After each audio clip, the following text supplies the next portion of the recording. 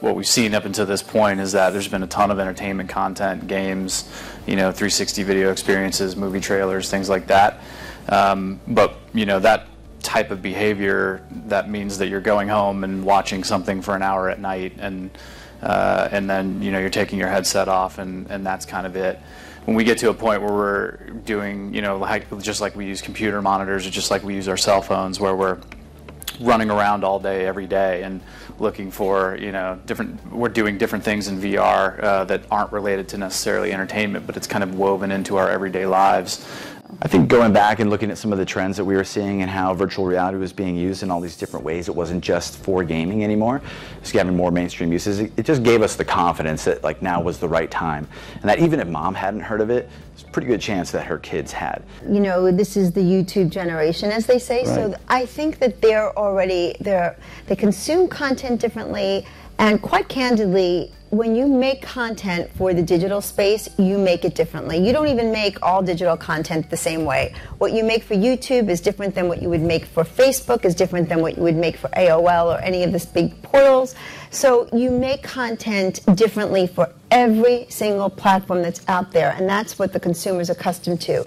VR is the natural extension of that. It's not people even just at home, but there could be an elevated experience for people in the audience at a live performance. I don't think VR will ever replace live, because live is just such a magical experience. But if you think about, is there a show within the show that you were able to watch if something fantastical happened? Like if you can imagine Coldplay, I don't know if anybody went to the recent tour, but there's all these things happening and magical moments, and if there was a VR experience even where you're there, where things are unveiling themselves that you couldn't see without the headset. I think that's really, really cool. So I think this is just the early days of VR, but something that we definitely want to be in partnership with Live Nation on as they kind of plow through what that looks like at home, but also in the live experience, live. So. Some of the most profound and powerful VR experiences are the ones where we map the physical world with a virtual world.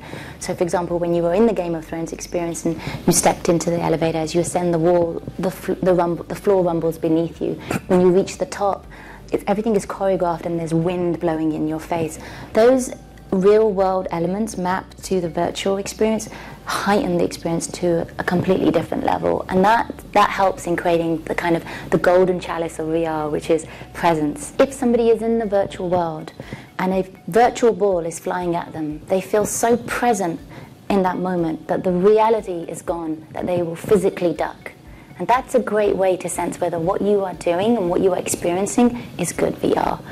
Where it is now with these headsets, nobody wants to walk around wearing a headset. I mean, it's like, it's not the coolest thing in the world, but this is the cell phone brick.